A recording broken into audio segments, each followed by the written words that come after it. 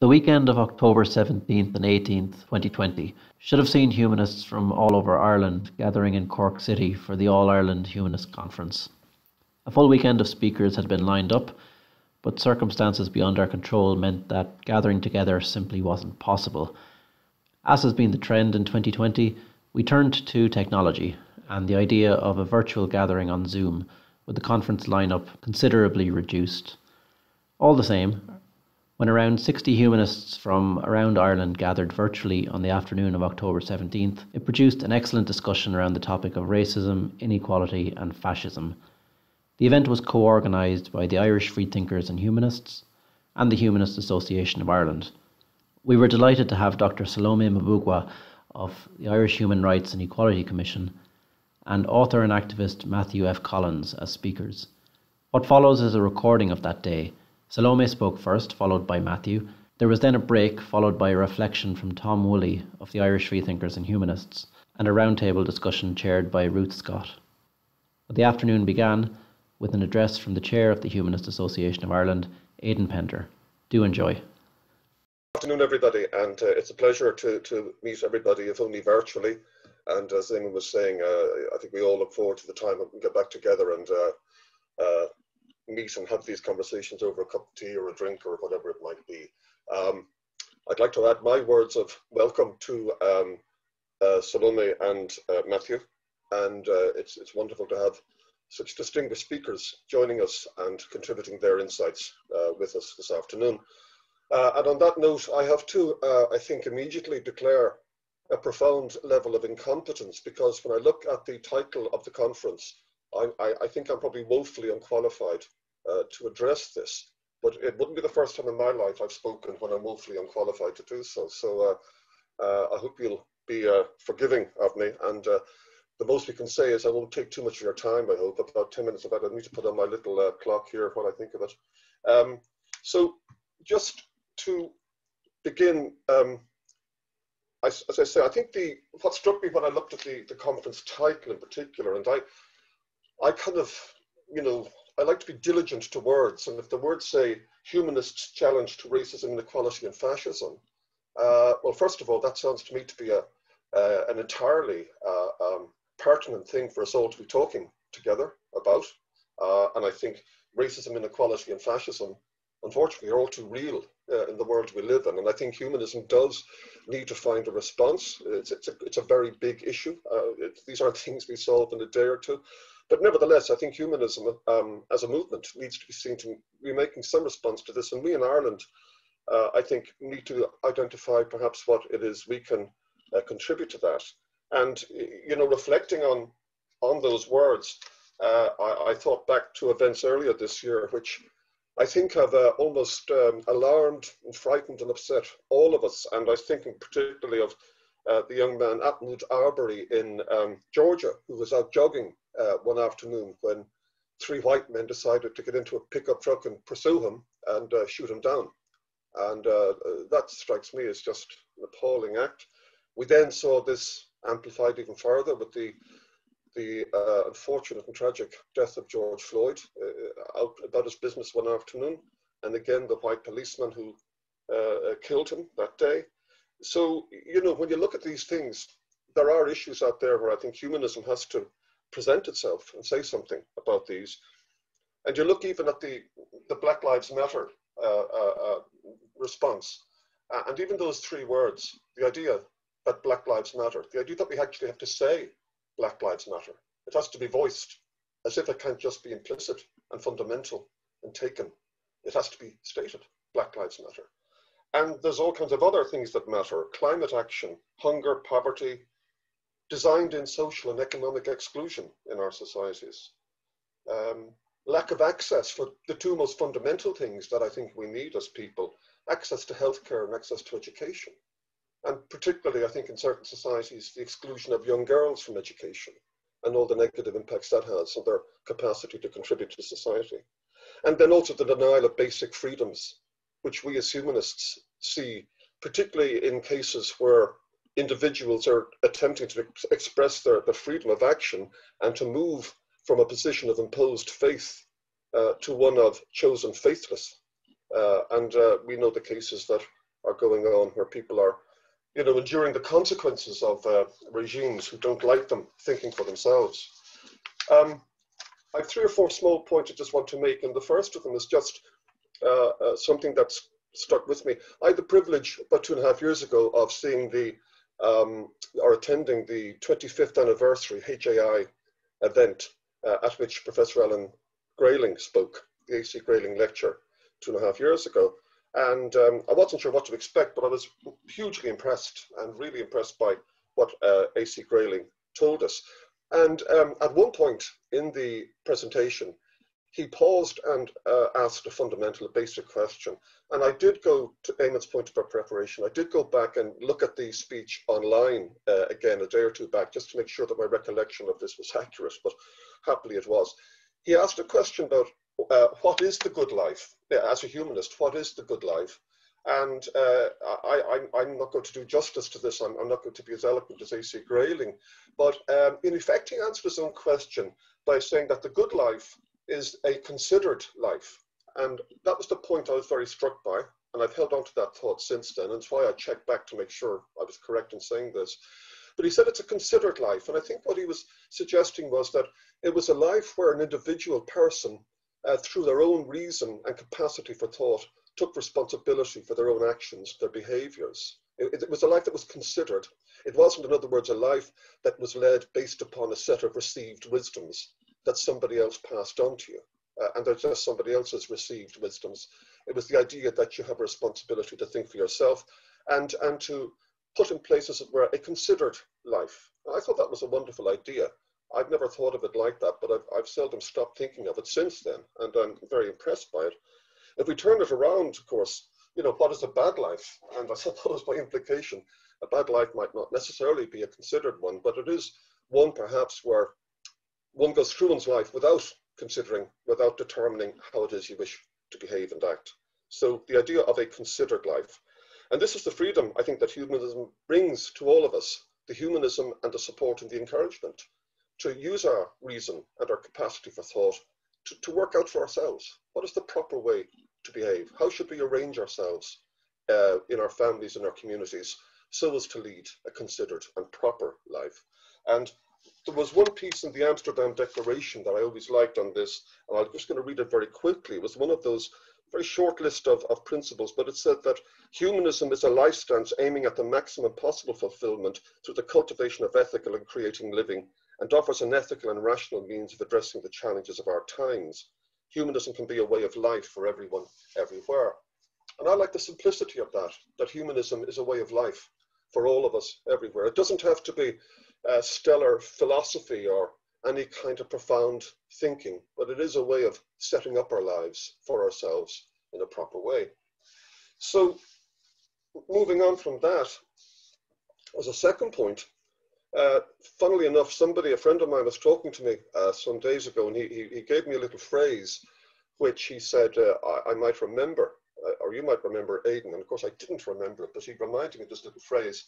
And it was a phrase from Marcus Aurelius, the Roman emperor and philosopher, who was a very distinguished thinker. And Marcus Aurelius, referred in terms, and a Stoic, but as a Stoic, he urged his fellows to be tolerant, and to be tolerant even of what he called the emptily opinionated. And that was the phrase that stuck with me, the idea of being emptily opinionated, but on the basis of nothing. And I thought it was a great line. And I went back, I did, you may be surprised to know, I did have a copy of Marcus Aurelius's Meditations in the house, and I went back to have a look at it and to find the reference to the tolerance for the emptily opinionated there. And it's a lovely little passage. And you can see where a Stoic is coming from like that. I suppose what it prompted in my mind, though, while of course trying to adhere as fully as possible in all times to tolerance, it occurred to me that I don't know if there are maybe emptily opinionated people knocking around with opinions, but there are certainly, it seems to me at least, lazily opinionated people, or ill-informed opinionated people. And unfortunately, a lot of these people find their way into public life. And we see every day the kind of alarming Punch and Judy show that all these narcissists and populists, kleptocrats, downright delusional people, and the turmoil that they visit upon the world in public life. And again, you wonder about this. How does this come to pass? And what does humanism say about this? It seems to me that that kind of, the capacity for that lazy opinion to endure, and that lazy opinion to in fact thrive and prosper in our societies, is down to a significant level of ignorance and fear. And I think it's an ignorance on the part of us all collectively, perhaps, that allows this to develop. And it's certainly a fear generated by people now who are using anxiety and fear that they instill in sections of society to suit their own political ends. And in particular, I think the far right, we all understand what's happening there and the potential for further damage.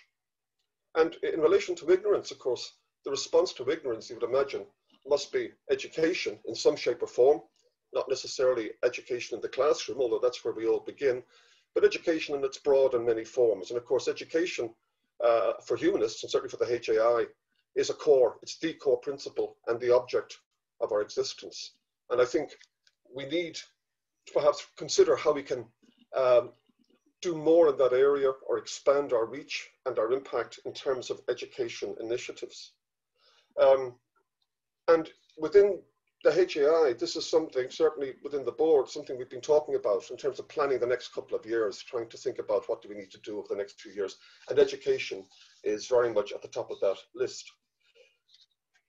The third point, I said it's only 4, so this will soon finish. The third point was about, in our own case as the HAI, our posture as an organization.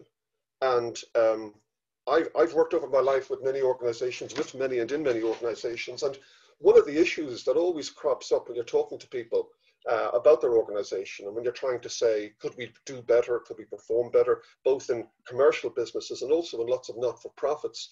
But one of the issues that comes up inevitably, and I give it voice if nobody else does, but it's in the folds of the tablecloth. It might not be on the table, but it's in the folds of the tablecloth, kind of nicely hidden. And it's about visibility and relevance. In other words, as an organization, as an entity, are we visible and are we relevant? And I don't know if in our own case in the HI, for example, I don't have a great sense of how visible we are. I absolutely am rock solid sure we're relevant, no question about that. So the one thing though that any organization can't be, not for long anyway, it can't be invisible and irrelevant. If you stay invisible and irrelevant for long, you'll be dead. Probably the only worst thing is to be visible doing irrelevant things. That's probably even worse. But so there's a big issue there, I think, for us to reflect on as humanists, and certainly in the case of our own organization, is this issue of visibility and relevance. And when I say visibility, I don't in any sense mean the idea of pursuing visibility for its own sake, just to make noise and to be visible for its own sake. That's not at all what I mean. What I mean is visibility in terms of the profile and prominence of the HAI as an effective and a visible contributor to Irish civil society and as a leading voice in Irish civil society. So it's not visible just to show off or anything of that sort. It's visibility and relevance. And, you know, I think there's an issue on both of those that, again, as humanists, as all of us together as humanists, need to reflect on in order to empower the HAI to do those things it wants to do. And there's also, I think, an idea there of a friend of mine used to use the phrase, there should be no silent giving, you know? And sometimes silent giving was seen to be a very proper thing. You know, if you were giving something, you didn't make a song and dance about it. You know, it wasn't, you were silent about it. And I think that's understandable and that's right, but no silent giving in the sense that when the HAI is doing something, or we as humanists are doing something, and it's good and honest endeavor, where we're actually trying to do something good and proper, we should try and make sure that we're seen to do that, because that's part of the education, that's part of spreading. It's acting out or evidencing our own belief system and our value system.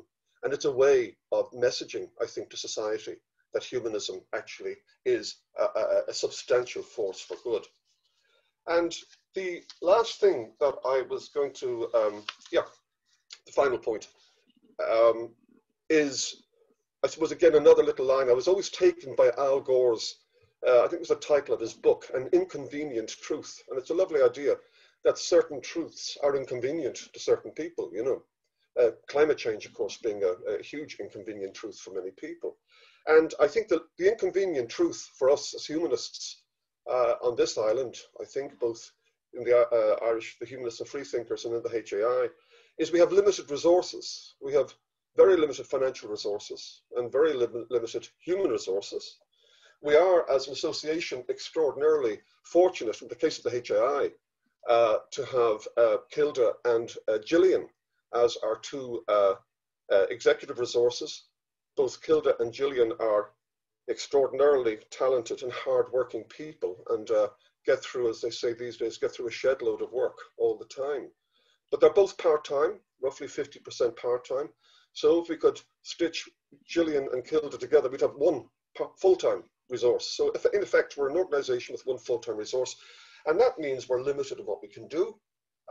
It means that when we want to generate these responses to these trends in society around racism, inequality, and fascism, when we want to respond in some way, want to say something or do something about that, we don't have a very extensive reach. And I think what it comes down to is we need to face the reality that the board can't do these things. It's a volunteer board. It's very limited. So we have something like over 700 people in the HAI. And the fact is, despite the limitations and resources in terms of money and people in the HAI, as a community of people together, 750, we possess an enormous, or we represent an enormous wealth of human and intellectual capital. There are many, many fine and gifted people in the HAI who bring with them a wealth of experience, insight, knowledge, know-how. And there's a huge reservoir there. And the challenge seems to be, how do we mobilize that reservoir of knowledge and talent and insight and intellectual capacity? How do we mobilize it? Because if we don't answer that question, if we can't mobilize it, the chances are we'll be doing very little. And, you know, we're talking about this at the board because we're planning for a couple of years and saying, how should we arrange ourselves? And we're going back to core principles, back to the basics around education and some of the allied issues around education. And, you know, we probably need to just say, look, we've got maybe 2 or 3 focus areas, 2 or 3 key areas we're going to focus on over the next 2 years or so. And let's try and really make some change. And we need to get away from the what question and ask the how question. The what question is, what should we be doing? Now, I think we understand that. What should we be doing? It goes back to our basic principles and our beliefs and values as humanists. So it's not so much what, it's how. How do we do these things? So how do we move past simply making assertions of concern or confidence or whatever we might want to assert around issues, but we get away from assertions and demonstrate. We don't assert, we can demonstrate, find these focus areas and try and set ourselves up.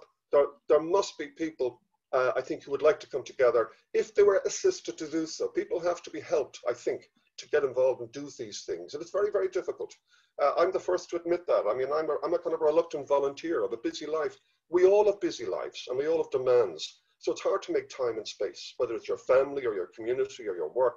It's very hard to make space. And yet, I suppose what I'm saying is, if we fail to help people and all of us to make space, we're not going to get too far with these key focus areas.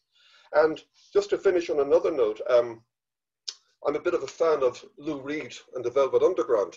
And you don't often hear Marcus Aurelius and Lou Reed bumping into each other in the same few words. But Lou Reed had a great line in one of the songs, and it's a kind of an excoriating put down. And it's what we in Ireland would refer to say as the well-intentioned. You know, we're all well-intentioned, we're all good people, and we're all well-intentioned. And he was kind of getting at the ineffectiveness of the well-intentioned. But he's a line in the song where, and because it's an Americanism, so he won't say the well-intentioned. He talks about the goodly-hearted, you know, the goodly-hearted, good people, well-intentioned. So he says you can't depend on the goodly-hearted. The goodly-hearted make lampshades and soap, you know, and that's the problem in terms of getting anything moving any further. So I think the challenge we face, and it'll only be, I think, by the collective involvement by all of us, not these 6 people there or those 6 people over there, that all of us find some way and some incentive to get involved. and we can move the HAI. I think what I'd love to see is the prominence, the profile, and the position of the HAI in Irish civic society and its contribution being recognised and made in a constructive and positive way. And in doing so, we'll move the humanist agenda up an echelon or two within Ireland. And we'll certainly, if we can do this right, we'll certainly do more than make lampshades and so. Thank you very much. Thanks for your time and your forbearance. And I'll pass you back now to Eamon. Thank you, Aidan. It's actually myself, Ruth, who's going to jump in at this stage. That's quite all right. Thank you so much, Aidan Pender, Chair of the Humanist Association of Ireland. I know there's a few people would have joined just after the very start of our meeting there. So for those of you who maybe didn't get to hear Aidan even speak at the AGM, this may have been your first time to get to hear him speak, and we're very grateful, and certainly a lot of interesting reflections there. And that particular phrase, a good life is a considered life, certainly Francesca message that it stood out to her. And Alan Tuffrey has posted in the comments at the side, the considered life, free, creative, informed and chosen, a life of achievement and fulfillment, of pleasure and understanding, of love and friendship. In short, the best human life in a human world, humanly lived. And that's accredited to Grayling, as you quite rightly said, Aidan. So thank you for that. I loved the phrase as well, emptily opinionated. And I think that might be my new favourite burn for people who are annoying me in the future. So again, those that may just have arrived, just to give you a quick rundown, we're going to have Dr. Salome. We're going to have Dr. Salome Mbugua speaking for approximately 30 minutes, and then Matthew Collins of Hope Not Hate. And then we'll have a 15-minute comfort break. Then we'll come back to a roundtable discussion. So again, leading into that, while we're listening to the next two speakers, if you have any questions or comments, we're asking that in order to facilitate people being able to ask their questions, that they use the chat function, which if you move your mouse around, you'll see it at the bottom of your screen, I think. And you can pop a question in there on text, and we will credit you when we read it out and all. So, we are ready to go then with Dr. Salome. So let me, very happy to introduce you. You're so welcome to our humanist summer school, essentially. Dr. Salome Mbugua of the IHREC is going to speak. I mean, you've all read the information on the email, but you couldn't let her speak without acknowledging the great skills, talents and knowledge base that she brings to our day to day. So she is a researcher, a gender equality activist, a human rights advocate. She's the founder and former CEO of Aki Diwa. I'm not sure if I'm pronouncing that correctly, but it's the Migrant Women's Network. Has over 20 years experience of working with underrepresented groups, in particular women, children, the youth in Europe, Africa and internationally. So almost every corner. Salome holds a master's degree in equality studies from UCD and is currently undertaking her doctorate. Hey guys, do you want to see a magic trick? I think we might need to mute a microphone there somewhere. I don't know, is everyone else hearing that? Yeah, well, we might sort that out. I don't know that we need to see a magic trick today. I'm pretty sure that none of us believes in magic. To continue with, Salome's strong belief in equality and justice has shaped her career, leading to engagement with policymakers at national, European and international levels. There's so much more to her, but I don't want to take up any more of your time. And I would love you to give your best Zoom applause welcome to Dr. Salome Mbugua. Thank you. Thank you so much, Ruth. Thank you, everyone. Thank you, Humanist organization, because actually when you contacted me, it was my first time to get to know about your organization, and you're doing great things. And it's really very important for my organization, Akido, and even myself to know that there's an organization that, like this one, which we can work very closely with here in Ireland. So thank you. And thank you also to Ruzian, who have been communicating with me, since the time we started communicating. And it would have been good to meet physically, even though we are not able to do so. Just also to introduce myself very shortly, my connection with Ireland, because I wasn't born in Ireland, but I've been in Ireland since 1994. I actually always say that, the Holy Ghost Spirit brought me to Ireland, simply because I was baptized by an Irish priest from County Mayo as a child. And this Irish priest holds still so much of my journey, you know, in life and in what I have become today. Father Pato Tur from County Mayo, he worked in my country in Kenya. I'm originally from Kenya for a long time. And, you know, we didn't even have a church. We used to say masses in the house.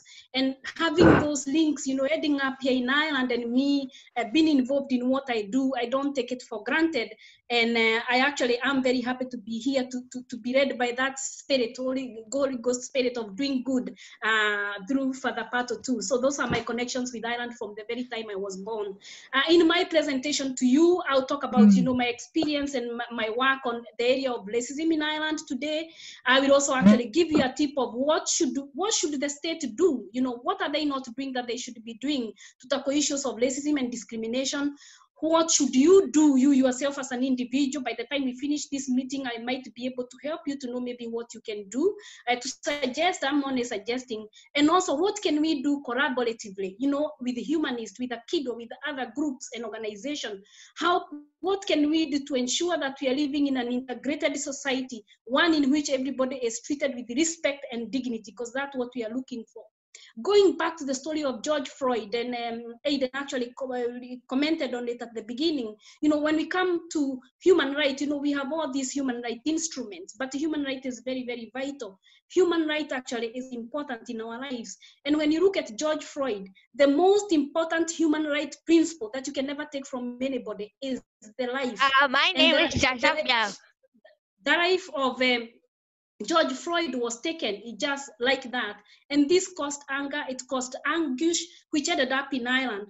And why is this? You know, because we still have a structural kind of racism and systemic racism and racial discrimination itself. This is actually not new, because Ireland was working on racism even before I actually came to live permanently in Ireland. And I see, for example, in 1998, the then Minister for Justice, Mr. John Donahue, opened an organization called National Consultative Committee to Address Racism, which actually ended up supporting a lot of work and putting up laws into places. You know, it's tackling the issues of people like travelers and other people who are actually affected by racism itself. We also see Ireland going to Durban in South Africa in 2000, where the issues of racial discrimination were actually addressed. You know, Ireland most of the time, and I have had it since the time of George Floyd, you know, issues coming up and coming all the way to Ireland. People are, you know, demonstrating, and there were a lot of campaigns being held in places. People in Ireland would say that, you know, Ireland doesn't actually hold all this, you know, the colonization, the slave trade, but actually the impact are there. And if you go to the research on how issues of colonization and slave trade are linked, you know, you find some of the counties which you could actually be able to source how the involvement was there, although it's not spoken about, but there are connections and issues there. And so when we talk about actually, you know, the George Floyd and connection with Ireland and how that comes in, we see, you know, for years and years, there have been these kind of unequal distribution of power and deep inequality, you know, among people. If you look at it in America, you'd find that, for example, most Africans are very poorly treated, you know, in terms of access to health, in terms of access to economic empowerment and all that. But you also see the way they are racial profiled, you know, and George Floyd was stopped and whatever happened. And it's not only George Floyd in America. There are other people, actually, other young African men and women who have lost their life in very poor way or in very bad ways. And so if you link that to Ireland, you'll find that what is happening in the 21st century, because, you know, as we know, Ireland, people used to go out of Ireland, but not come into Ireland. And I've been here since the booming of the economy, you know, in late 1990s, you know, and you found so many people actually coming in. So the diversity of people changed completely, and things have changed quite a lot since that time. And so we have almost 600,000 of people from migrant background who are living in this country. Most of them, you know, coming to seek international protection, but some of them also coming as migrant workers. We have people who come as spouses of those migrant workers as well, but you also have people recently coming for the religious purposes. So we're arriving actually in Ireland in 1994, you know, and as a young African person coming here, I felt I was seen as a novelty. You know, people really wanted to touch my hair, to see me and all this. And although it was, I came through college, it wasn't difficult to access things like banks, to access anything that I wanted, because the people didn't feel the threat there. I felt so at the time. And then they mentioned about the fear of unknown. People fear when they see people that they don't know, or they don't know where they're coming from. And also because of the role of the media and the stereotypes that have been reinforced through media about people coming in, and in particular black people. So going back to the Durban conference that I mentioned in 2000, it was very much clear that the impact of colonization and slave trade continue to impact on black people wherever they go. So whether they're in America, whether they're in Europe, Australia, wherever they are, those impact of colonization and slave trade impact on them, and also the way the stereotype have been reinforced, about these people continue to haunt them. And in 2015, all the government were asked by the United Nations to put measures into place to ensure that, the cultures of people of African descent, for example, are recognized, that they are helped and supported, rather than actually being actually left out in, when they try to access labor market, or when they try to access other services. And that actually, we continue actually to do this, and we continue to fight on this, from the people of African descent group that we have here in Ireland. I remember actually during the early times of 2000, I used to mobilize African women. There used to be churches in Moore Street for those who are from Dublin. So there are these evangelical churches that had come up. And we used to target women and talk to them on how they're going to talk in schools about issues of diversity and embracing diversity in schools at the time. But there were still so many challenges, and many women were complaining, for example, on how their children are being treated very badly, in school. They were also talking about how they are treated very poorly when they're trying to access health. And even including maternity hospitals and those kind of things. So this kind of treatment, it's so much linked into what triggered the anger and anguish, when people started demonstrating. And in the recent months, you've had so many people talking about their experiences, in particular young people as well. This morning, I was actually talking with a group of young people from Cork, who have formed this group of Black Lives Matters in Cork, and talking about the challenges that they continue to face, which include profiling, when they are stopped, if they are stopped actually by the Gardaí, for example, if they are trying to access employment, because most of them actually can't get employment, or it's even very difficult for them to get into that level. And this remains a huge problem. We also actually, I witnessed this at the time I was in the board of the Equality Authority. That time we had not matched the Irish Human Rights and the Equality Authority together. And there was a young man who was killed in Branchestown. The name of this boy, Toyosi, he was stabbed several times. They had gone to play a match in Branchestown with friends, and he ended up being stabbed on Good Friday 2010. He was stabbed, and it was very terrifying, for the boys, the young people who were with him. The N word was used, when he was being approached and when he was being killed, or when he was being stabbed. And when actually the police came, they ended up arresting the young people, rather than actually supporting them.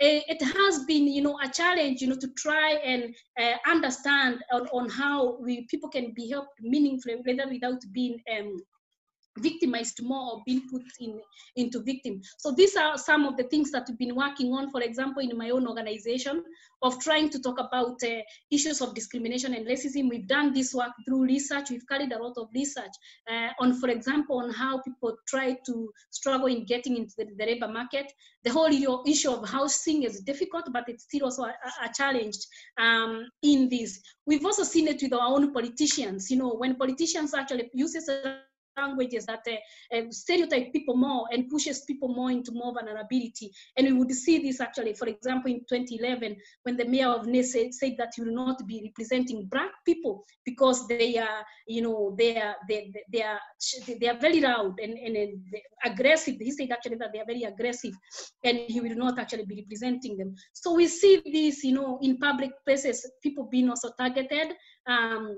whether they're in buses or whether they are traveling. And so going back to the structural racism, because it's the key major one in Ireland, it's very systemic, and it goes back actually to the level of individualism and also institutions. So institution actually, whether it's the policies that they have in place, whether it's the way they treat people when they go trying to access services, for example, in the hospitals, or in clinic, that some people are treated very differently, or they are not even treated very well when they're trying to access those services. And in terms of employment, including actually a research that was published in June this year through the Economic Social Institute of Ireland, it was actually commissioned by the Department of Justice, where they're trying to check in actually on the issues of integration in Ireland. It was very clear that in particular Black people, and especially those who don't have the English language, continue to suffer in accessing the labor market.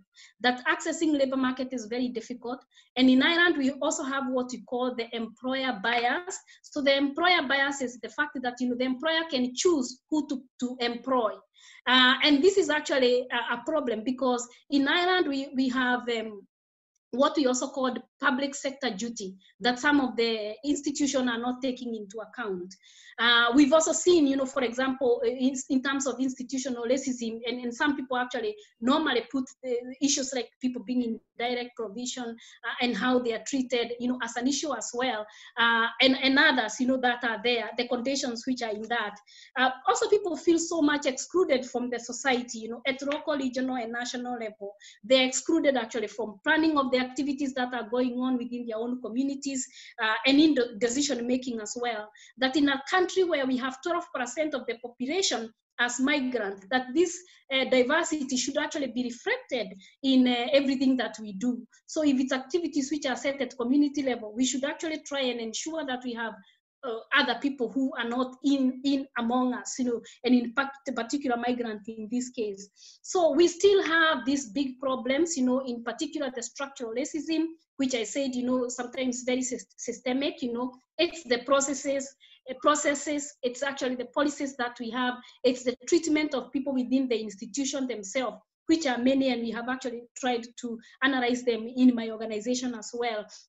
But we also have the experiences of individual racism, of where people are treated very poorly. It comes with the name calling when they're actually being abused or targeted. And the key major problem is that up to now, we do not have any way of supporting people who experience racism in Ireland. And it would be very important actually that we support other people.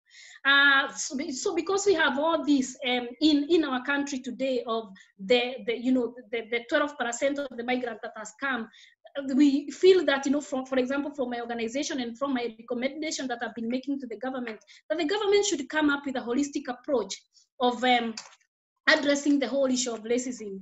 And this actually should be from legal measure. Up to now, in our country, we use what we call the Incitement to Hatred Act of 1989, which is not effective. And so, if somebody go to report of a case of racism, if the Gardaí do not even know how to code it, because you have to have a national coding system. If they don't know how to code it, do not actually come up as racism. And we've had many problems, especially in the housing estate, where we've had a lot of women having to move from one county to another, women moving from Dublin to Galway because they've been vandalized, by young people, breaking into their houses, beating up their children and challenging them. And at the end, it's normally seen sometimes as antisocial behavior. So really in the country, we need a hate crime legislation or law or policy into place to be able to ensure that people are fully protected. Because it doesn't mean that if this family moves to Cork or Galway, it's going to be any better. But it's actually coming up with ways of how people can live better together. So legal measures are very important, and we really need, as a matter of urgency, the hate crime law in Ireland. Aidan spoke about education, and education is very key. Education is not only for schools, it's not only for the curriculum that we have, but we need actually to have a curriculum that take into account the diversity of the people that we have in Ireland as well. But it's also the education within the society of how do we live with different cultures and different people, how do we appreciate and actually embrace this diversity, which is now on our door. That it's very, very important, both informal and formal education, take into account the whole area of equality and issues of equality, and tend to address the issue of racism and how people can live together.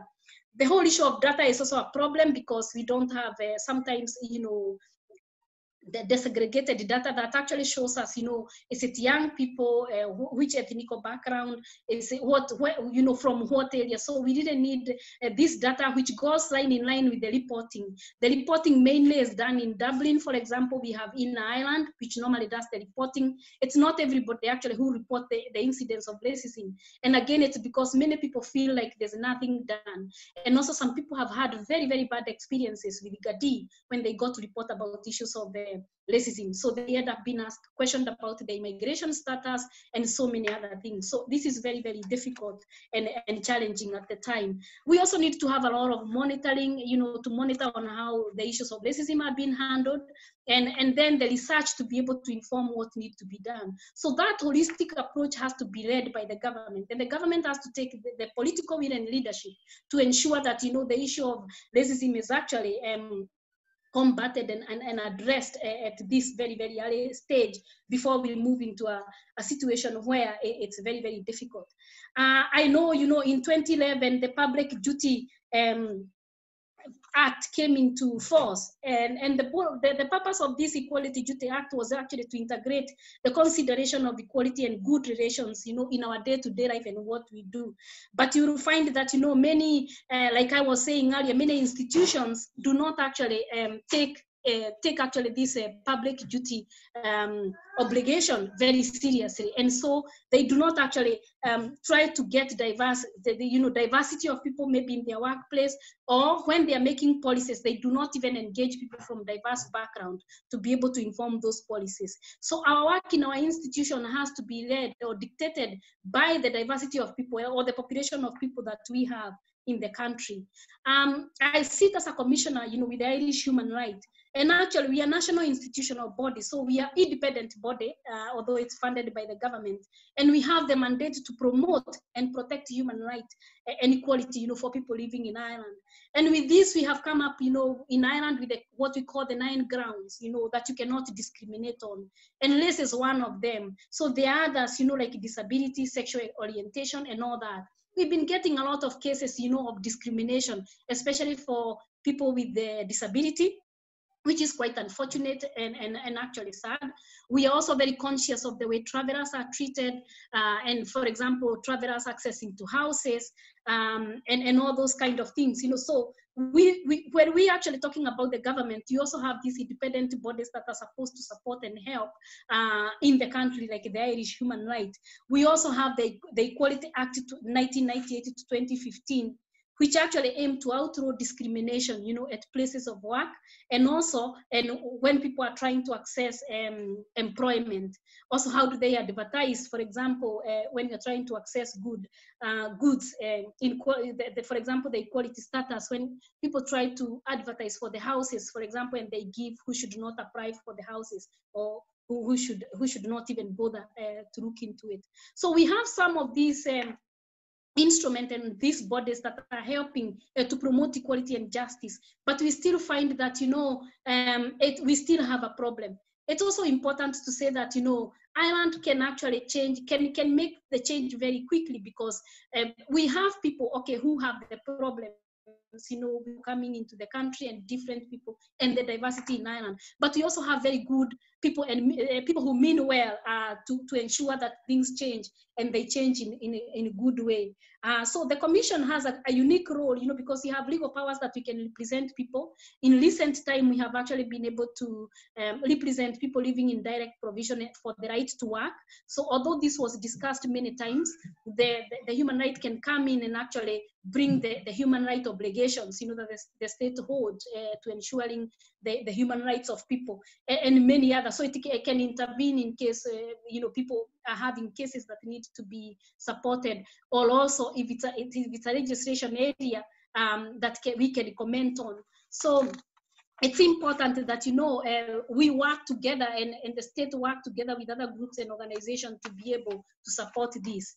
But just to say that, we cannot also leave everything to the state. all of us has a responsibility actually to be able to fight racism and discrimination. Because like I have said, you know, you would be in a bus traveling and a person is being called names or there's something happening there and you don't say anything. So what we can do collectively is that we can organize against racism all ourselves. We can actually establish allies. We can work together to combat racism as well. And like I was saying, you know, in Akido, we were trying to establish what we call the strategic alliance. So where are the humanists in this? Would you like to be part of a strategic alliance? I'm not saying that you join the one that we are planning to establish, but how can you join efforts, you know, with other organizations and groups that are trying to fight this issue? Because, you know, it makes changes when groups come together. We have, for example, seen the magic of the marriage equality, repeal the Eighth Amendment, you know, all these groups which are coming together to form forces to be able to bring change into the country. We also have to transform the society way of thinking, you know, because, you know, the society has been fed with so much negativity of, for example, migrants, you know, asylum seekers, refugees, migrant, Black people. So we really have to be able to transform the way the society thinks. And the way to transform is that it's raising awareness, but also it's engaging with these groups of people, you know, whether they are people with a disability, whether they are Black people, whether they are travelers, raising awareness, engaging and dialoguing and embracing the diversity. And we've seen in recent time people coming up with different ways of doing that. It's either through festival, it's either through food, through music, but we really have to take steps to be able to do this collectively. So if you're organizing something, please make sure to look who is not on your in that thing which has been organized for. And if people have any problem of reaching into groups or getting out to the groups, in Akido, for example, we would volunteer ourselves very much to connect people. In all the counties, we have point of contact that we can connect people. So please look who is not into your table and bring people together to dialogue and engage. We also have to take leadership. You know, we don't have to wait for another person to be able to do it. So in this, you know, as a group like humanists, you can come up with your own ideas of what you want to do, you know, to be able to combat some of the problems. Even if it's not actually racism, what other problem can you actually focus on you yourself as an organization and do it? In terms of what you can do as an individual, there's quite a lot you can do. Use your voice, call out racism. Your voice is very important. Most of the time we've seen people keeping quiet, you know, and when you keep quiet, it's like you comply with the wrong that is going on. So it's very important to use your voice and say, you know, challenge what is happening. Also, we have people who are in position of influence. So use your influence. If you're in a leadership position, encourage diversity in meeting to discuss, you know, whatever is happening in the workplace. If you are the leader of a company, please try and bring the diversity in your company. You know, we've again seen about this employer bias, you know, that many employers don't want to bring people from outside because they don't know them. So there's the fear of unknown there. Also in your board, do you have people from the diversity, different diversity or different walks of life? Because these people can come and talk to their members, you know, and people that are from their own community. And also we have to start working for change. If you're not in a position of influence, you can connect the person to a friend. Actually, myself, I've been connected to so many friends. Even setting up an organization in this country, which will be 20 years next year, I've been connected from one person to another, you know, and going through the women's network in Ireland, actually, the women organization, you know, Waterford Women's Center, Clear Women's Network, Longford Women's Centers. I've been able to work with those organizations, but also other organizations which are there, you know, for the indigenous that can connect people, and also connecting people with friends. You know, we've seen so many young people who, for example, want to be mentored, but they don't have anybody to support them, or who need to be linked to support and services, but nobody who is able to link them.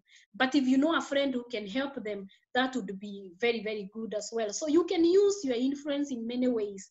You can use your skills as well to mentor, to support, and even to link up with organizations and groups that are there. And again, I would say in Akido, we are very open to see that. So just to finish it, to say that, you know, the whole issue of racism in Ireland is a reality and it's a problem. I don't want to call it a big problem because it's a problem.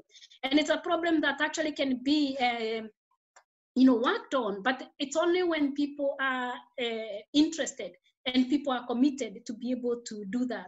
And I'm happy to see this conference actually speaking on this issue, because since the killing of George Floyd after June, so many people who are meeting have gone down, and they don't actually address this area. But I'm happy that this area is, this issue has been brought into your discussions, and you're able to discuss this. So we'll be very much willing to work with you. It's a one-way step forward.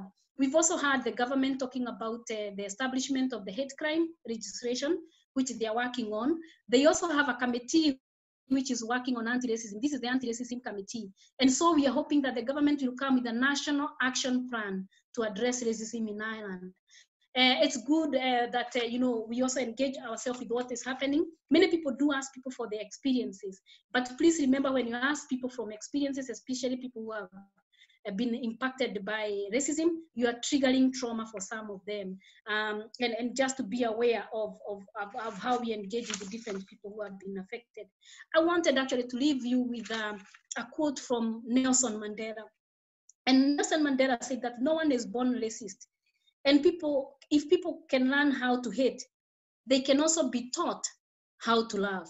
And so there's none of us who is born with hate. We are all one human race. And that's actually what should guide us in addressing racism in Ireland today. Thank you so much, and thank you for having me. Thank you so much, Salome, Dr. Salome Mbugua. That was fascinating and shocking and horrifying as well in some senses. I just want to mention we've had some questions at the side, at our little sidebar already, and just a reminder that if people have questions for the roundtable discussion, which will be happening later, please do post them into the chat function and we will bring them up then during the roundtable. But Eyal Azule sent a couple of very important things there. He said, it's good to know some people in Ireland are teaching practical steps that we can take already to increase diversity in organisations. Karina Farke of Inspired Human presented at the Dublin Tech Summit virtual this week.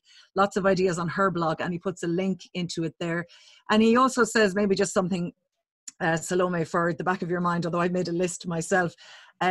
He says, could Salome post a list of actions that ordinary people can take? And I mean, I made a list of things like use your voice, use your influence and your influencers. In general meetings and in leadership roles, bring diversity in, work for change. If you're not in a position of leadership, find a way to invite diversity, link someone to resources, mentor and support. But maybe that's something that we may be able to get from you at a later stage. We also have a question as well in relation to, and I'll bring it in now. It's Roseanne has said on bringing in a hate crime law, and Salome, maybe you'd be okay to answer this now. Are these crimes currently prosecuted as assault and harassment? She goes on to ask then, is one of the big problems that when these crimes are reported, they are just dismissed? If these crimes were taken seriously and fully investigated, would that go a long way towards improving things? I'd be concerned that Gardaí would waste time classifying things rather than successfully prosecuting people for assault and harassment. But I do understand that if these crimes are just not being prosecuted, that we need a specific law. I know there's a lot there, but if there was any of that, Salome, that you wanted to touch on. You're muted there, just hold on, sorry, can you unmute yourself, Salome? Can you hear us? Yes, yeah, thank you. I was actually just going to say that, the Incitement to Hatred Act is what has been applied now. That's what the law that has been applied for a long time. Yeah, and it has been under the assault and all that. But if it's a case of, racism, because first of all, we need to define what is racism. So when they develop these laws, they have to have definitions of the actual problem or the actual thing that is being examined here. So there's racism and then there's racial discrimination. So we are hoping that, there will be better mechanism and better ways of being able to prosecute people, because also, like I told you earlier, most of these cases are put as antisocial behavior, which is actually not fair for the person. And most of the time also to say that the Gardaí don't take it seriously. So we really need also to ensure that, this law enforcement come into, force, and it's actually followed accordingly. But also getting what the Gardaí are doing is, and we had asked before, is to have a contact person in every Gada station, you know, because some people, when they go to report anything, they are asked of so many other things which are irrelevant to what has taken them to the police station. So we also need to train the Gadi as well. And apart from that, we need Gadi from the ethnic background. You know, we need Gadi people from ethnic minority who are in Gada force. And this will help quite a lot. But at the moment, the issue is still very, very problematic. The issues of reporting racism as a problem, it's still very problematic. As a country, we are not even near there to have people prosecuted properly for this. Thank you, Salome. And a comment as well at the side from Barbara Cullinan, who said, I've worked in a few of the direct provision centres, dreadful places, what we've allowed to happen to people. And that is something that you touched on as well. And again, if people have more questions for the roundtable that we're going to do after our next speaker, we would appreciate if you would pop them in the comment box on the side there. Had another comment as well. Liz Bayfield said, very inspiring on the importance of using our skills and influence. So thanks to everyone who sent us a message so far.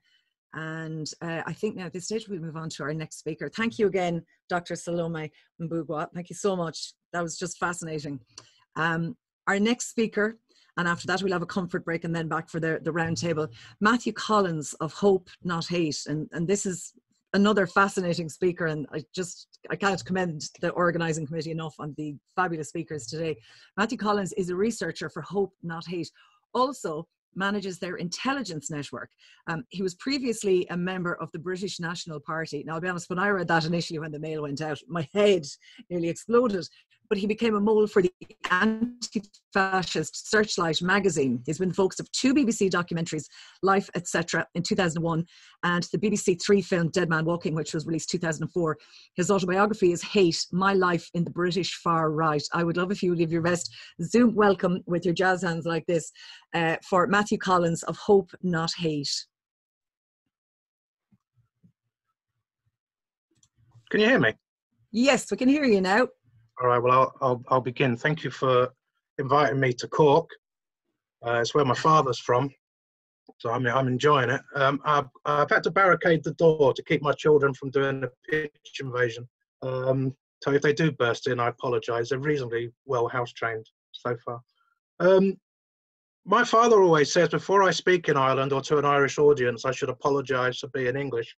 So apologies for that, although that's quite a hurtful thing, given that I've got Irish parents. Seem to have disowned me after a certain period in my life, which of course Ruth referred to in opening. So I'm going to do a little bit about the Irish far right. I'm not the expert on it, and there's a lot of people in Ireland, of course, who are doing terrific work on combating the Irish far right. There's many ways we can and we should combat the far right, and I think the position is now that Ireland is probably just maybe 10 years behind, I guess, the UK in terms of how we combat the far right. The militant response previously was perfect, was excellent. It kept fascists out of city centres. It kept fascists out of public life. And unfortunately, we've moved to a position now in Ireland, of course, where that's not always possible. Although last week, of course, at the GPO, we did see a militant response to fascist organising on the streets. And as an anti-fascist, I make no apologies, and I think there should be no apologies when fascists gather together for the purpose of intimidating others or gathering where there is a threat to people of colour or people whose sexual orientation they don't like. There is always a risk to those people. And I think those that can should organise to stop this risk and stop this threat. So, but we are, or you are, in a position now, perhaps, where for the first time since the 1930s, we're seeing in Ireland organised fascism, organised fascists, confident and perhaps competent, going into the streets, and they're having a particular message on certain issues that people are listening to, whether they're agreeing with them or not, but people are listening to them. And one of the joys, of course, of social media, particularly during a period of lockdown when we're all at home and the television is exhausted and even Netflix has become rather boring, is that people are searching the internet for things to occupy their time. And of course, we're in a position now where fewer and fewer people go to newspapers or entirely rely on news reports for news, comment, and facts.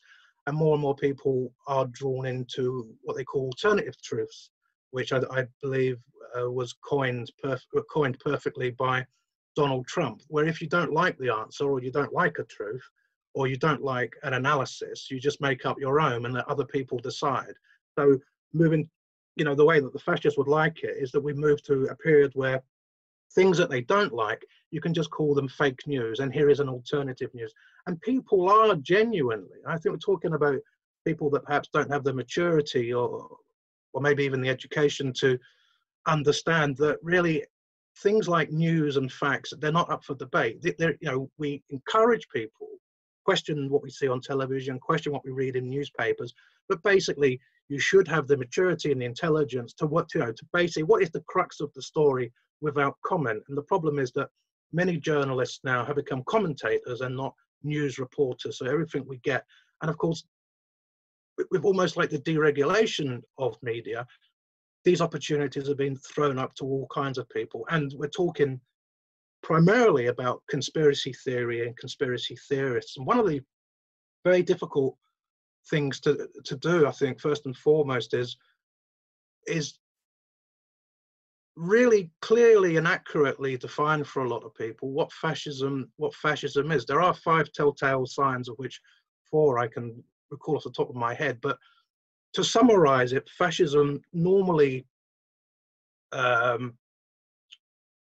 arrives or grows or becomes infectious in times of a panic. So fascism is a reaction to a panic when people feel they've lost control, or people feel the control is out of their hands, or they feel that the control or power is in the hands of people they don't like. They tend to panic. And I'll give you an example of how conspiracy theories work. My political life and career began over 30 years ago. I know that's very difficult to believe because I'm very, sort of svelte and young. But there was a couple of really good conspiracy theories that I used to love pumping out to people when I was at school or in the streets. The first one was that the Holocaust was a lie. And that was beneficial because there were so few Holocaust survivors that we ever got to see or hear from, which is a great shame, because actually in the 1980s we had, an abundance of people that could talk about their experiences. But for some reason, post-war in the UK, we mainly wanted to hear about heroic soldiers or heroic actions of the British Army or the Allied Army. And we didn't really spend enough time understanding the lives of the victims of racism and fascism and Nazism. And the other one I used to like putting out, which reinforced the hatred of Jewish people, was that we shouldn't drink tap water because Jews poison the water with fluoride. I didn't know what fluoride was. I know it's a toothpaste now. But we used to put these leaflets out and tell people.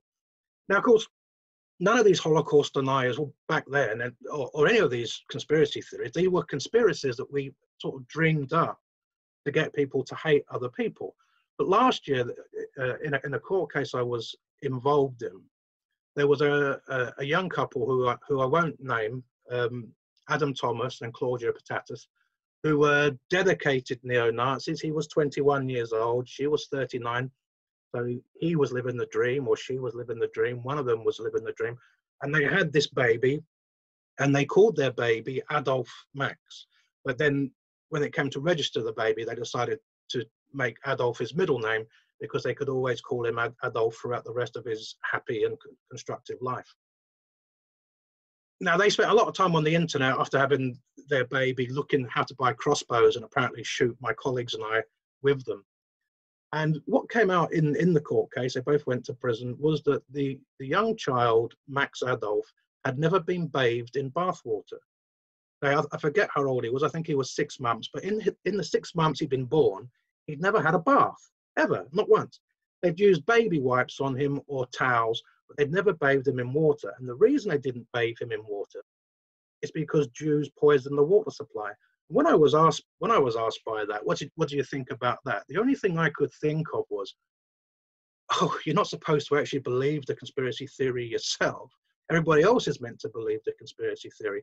And we're at a point now, I guess, where conspiracy theory in difficult times, like fascism, like in panic, are a explanation for how things happen that we have no control on. And in particular, what pleases particular sort of people when science fails, when there is a failure of science, when science can't bring the solution or the answer. The only previous time I could think of when so many people took so much delight in the failure of science was when HIV and AIDS first came out, and the scientists couldn't find a cure for it, and still can't find a cure for it, which surprised, you might have seen it, surprised Donald Trump the other week. He thought there was a cure for AIDS and he'd taken it, and he discovered that there is still no cure for it.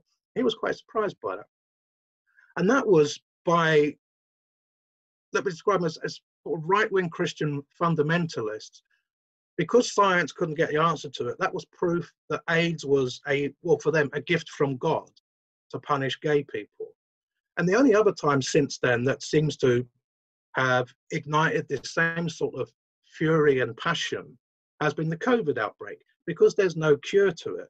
And how this has been portrayed is either it's not a punishment from God because it just simply doesn't exist, or secondly, it is a punishment from God, or a punishment from the Chinese because the communists are omnipresent and everywhere. And thirdly, it's being used to control us. So COVID is, and this is, I've seen this more prevalent in Ireland than I have in the UK, the idea that COVID is actually being used to erode our freedoms. You know, please stay indoors, don't go to the pub, do not spread the virus.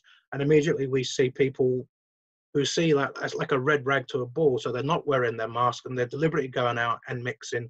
And of course, they are spreading a disease, and it's dangerous. But I'll come on to a few other things, because I did make some notes while I was looking after my children today.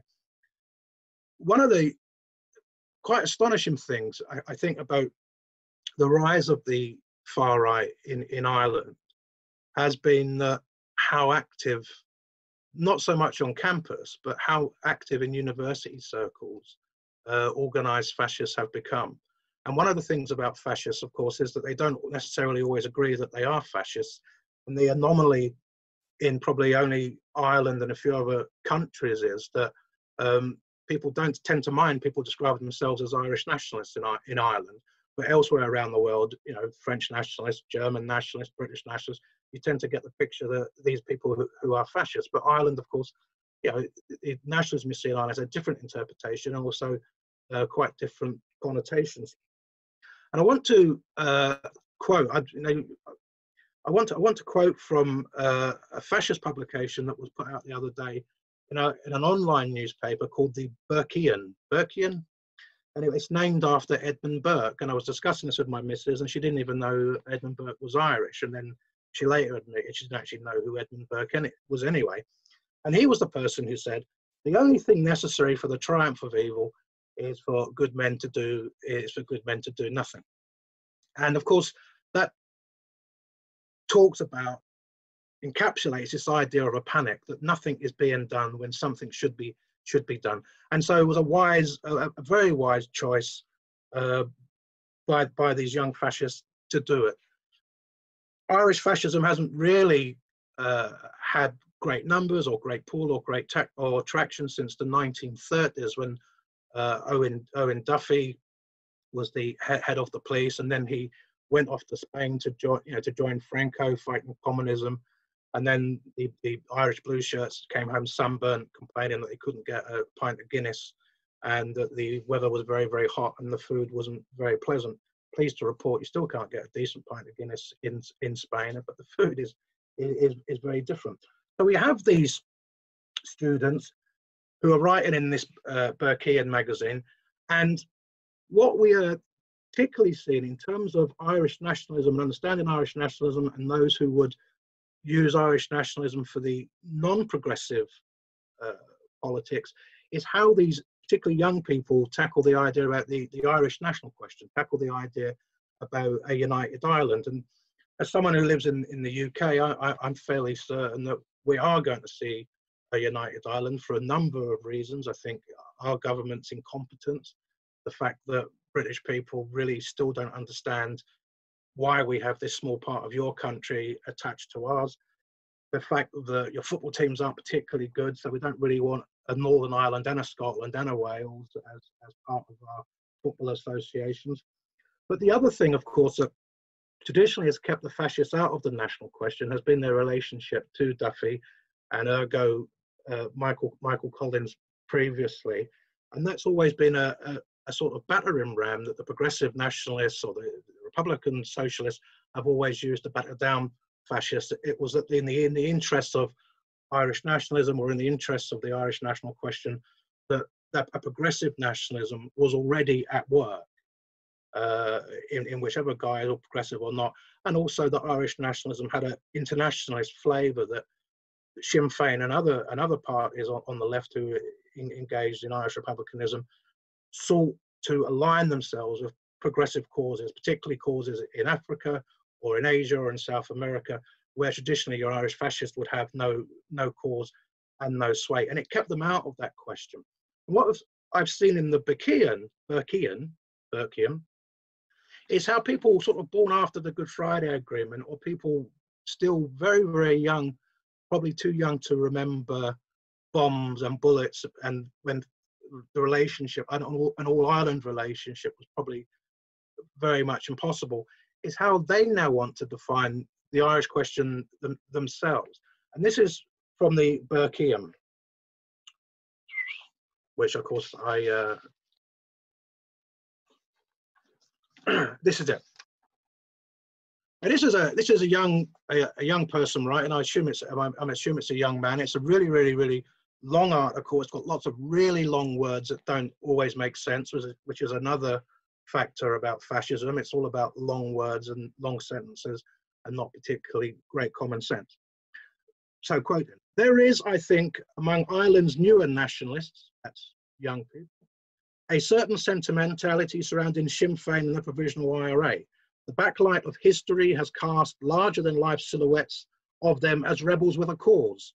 We are enamoured with their unbroken traditions and unbending principles, and how, when Belfast was burning, they sprung to the defence of their communities.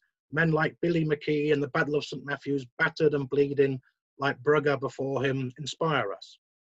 Yet as modern Ireland quickens its descent into post-Gaelic political decrepitude, young nationalists are left wondering where the boys of the old brigade have gone. The flood of perverse progressive ideologies, from critical race to queer theory, serve not to unite but to anatomize under the auspice of diversity, divide and conquer by a different name. All these ideologies are then given generous donations and complete corporate sponsorship. So that's how the modern Irish fascist wants to address the ongoing national question, which is basically, although a united Ireland is preferable, there's no point having a united Ireland when both sides of the borders have increasing diversity. And if you want to see non-diversity in action, that's just you go to South Belfast occasionally and see how that plays out. Anyway, it goes on, blah, blah, blah, blah, blah. The death of Ireland is already dying because of increasing LGBT rights, queers, Africans, etc., etc., etc. So the growth of the Irish far right has been accelerated by a number of key issues, and what we've seen since same-sex marriage and the legalisation of abortion in the Republic of Ireland are two particular sets or sects coming together. They don't necessarily always agree, but they come together in this panic, and it's a panic about, of course, the loss of identity, mainly for the religious right. It's the growing separation between church and state, and for the others, of course, it's the increasing diversity. It's the promotion of things that neither are particularly keen on. For your traditional fascists, never been particularly keen on LGBT rights, and although fascists have a often difficult and skewed relationship with the church, definitely they feel that they would rather be ruled by a leader who is closer to God than ordinary men and women. Now, a lot of this sounds very, very strange, but when you spend time amongst people, you would see how to them it makes perfect sense. So it's been so the growth of the Irish far right has been accelerated by these two key issues, and it's wedded the groups. There's also an increase, you might have noticed, in anti-communist rhetoric, and I think for communists this is always quite interesting, because the Communist parties aren't particularly growing at great pace, but they seem to have, even without doing it, an inanimate amount of influence they were particularly unaware of. And so your Taoiseach and all the other senior politicians in this country who are part of this problem, this great traitorous government and its allies, are seen as communists, or they're seen as Marxists, or they're part of a school which is called cultural Marxism. Now, cultural Marxists are anyone from your Taoiseach to Boris Johnson to the Queen of England, the French Prime Minister, some of the most right-wing people in European politics, although they're conservative, but they're also classed as Marxists because they oversee this growing and changing agenda. LGBT rights, for instance, diversity, free movement across Europe. These things are all seen as things that feed into this conspiracy, the traitorous elite. Now, the whole thing about conspiracy theory is really interesting.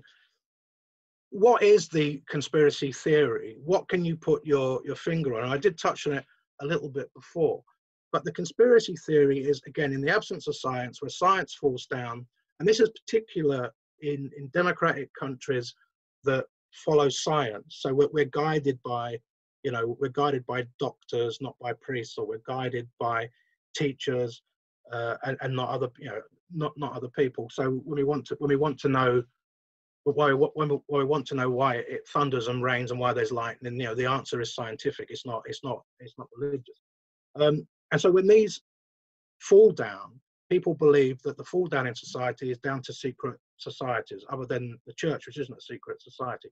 So they become secret forces, which tend to be led by paedophiles and Jewish blood libels. Someone recently, I forget who it was, said you can tell a fascist in Ireland because they're shouting paedophiles at everyone but the church. The growing conspiracy we're seeing now in Ireland and Britain and in America is this idea that there is a global paedophile network, which is basically what social services are, that are stealing children. And Jeffrey Epstein, of course, was one example. So that fed him well because he was Jewish and he was a paedophile. So he was part of this secret network. The British royal family were part of this network, and this network has a place. It meets in pizza parlors. You remember Pizzagate during the last American election. There was actually a shooting in a pizza shop in Washington, D.C. because the rumor had gone around. It was where Hillary Clinton was meeting with her paedophile friends. And so some outraged person who hates paedophiles, who believed the sort of nonsense they read on the internet, went to this particular pizza shop and started shooting people. So it centers around Jewish identities, secret societies, and they're all involved with all of this global elite. Now, the only thing that is mildly amusing, of course, when Prince Andrew was accused of being involved with Jeffrey Epstein's pedophilism, in his alibi that he wasn't involved at this sex party with children, he actually said he was in Pizza Express in Woking, which people just said furthermore evidence that it's pizza shops and paedophiles working together. Now, the Irish far right is closely, probably more than in the UK, but about probably on par, I guess, with the Italians and some of the other Latin nations, Spain as well, really tied into the idea that the church is the law, that it's a clerical law that must be obeyed. And churches have a broad sway right across them of progressive sects or parts of it, each church, and you can bet your life that the Irish far right is mainly more interested in the 19th century Irish church than it is in the modern Irish church. So on the point of science, the far right tend to use science only to further corrupt broken ideas. In Ireland, because of the close relationship they have with religious ideas, you get considerably less ideas about eugenics. The Nazis used eugenics to talk about superior race and superior human being. It was used as an excuse, and is still used as an excuse to deal with what they call lazy eaters, which is doing away with disabled people, or generally people who can't or don't or won't work are called lazy eaters. And generally, in sort of the modern Nazi eugenics, which we have in the United Kingdom, but not so much in Ireland, is the idea, again, although they're against abortion, they believe it's necessary to do to people who would become lazy eaters and slow the like the growth of the superior being and superior race down. So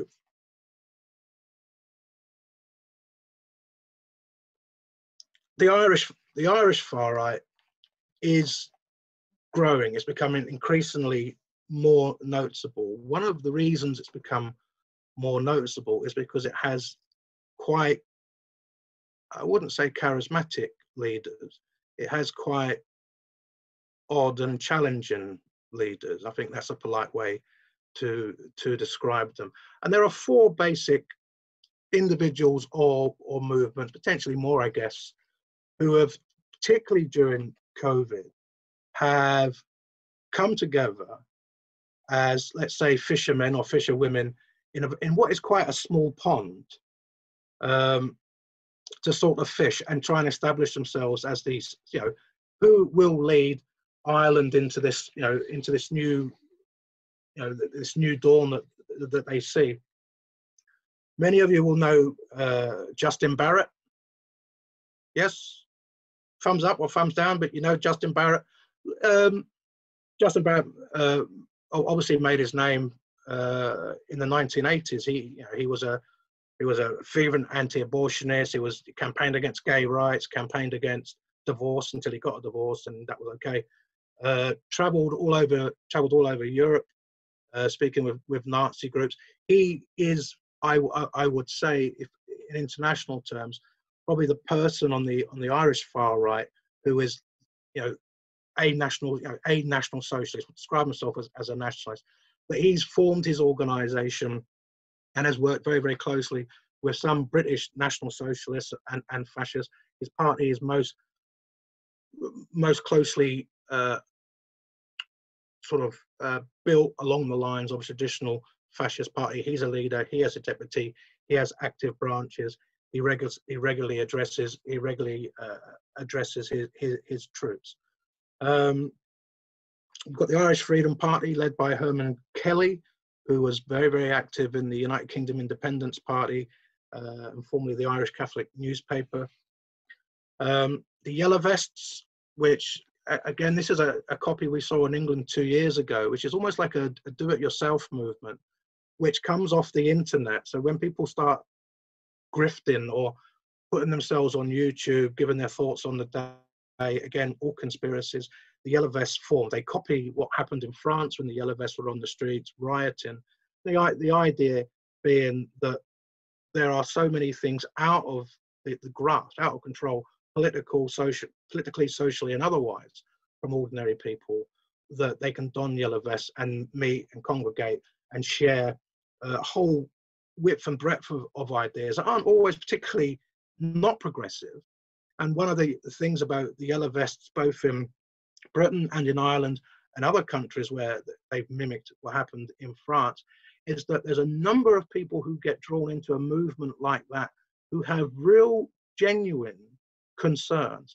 And often they are people who have been dealt very, very real and harsh realities by society, very, very real lessons about how difficult it is to get like a fair and equal access to law, to legal advice, how very, very difficult it can be to get access to housing, how very difficult it can be to get your children into the right school. And some of these concerns that these people have that drive them onto the internet for solutions and then drive them onto the streets are things that progressive people can often find very, very difficult to tackle, because these are often people who want very, very quick and short answers and solutions to their problems. And if you're a housing officer, for instance, and you have to explain to someone why there is a housing shortage and why you may see people of colour who don't have Irish accents or they don't have white faces, how you can see that they have access to homes and you don't, you're a housing officer, you would have to spend perhaps hours explaining these difficult and complex processes to someone when all they want is a quick answer. And the quick answer in the modern day and age, if you don't like something, you go onto the internet and you find someone who's saying what you do want to hear, or you find someone giving very, very simple answers to very, very complex questions. There's a housing shortage and a housing crisis in Ireland, and very, very similar. We're seeing very much the same thing in Britain, and we're seeing a narrative in Britain that returning soldiers from wars they've been sent to that no one was asked if they wanted to go to are coming home and they're finding themselves traumatized, suffering from mental issues, finding that they can't get houses that they were never promised, but which are guaranteed to them, or almost guaranteed to them when they come home, they have to be housed. They're not getting it. We're seeing increasing numbers of people being housed who are also entitled to it, but it's such a complex mix.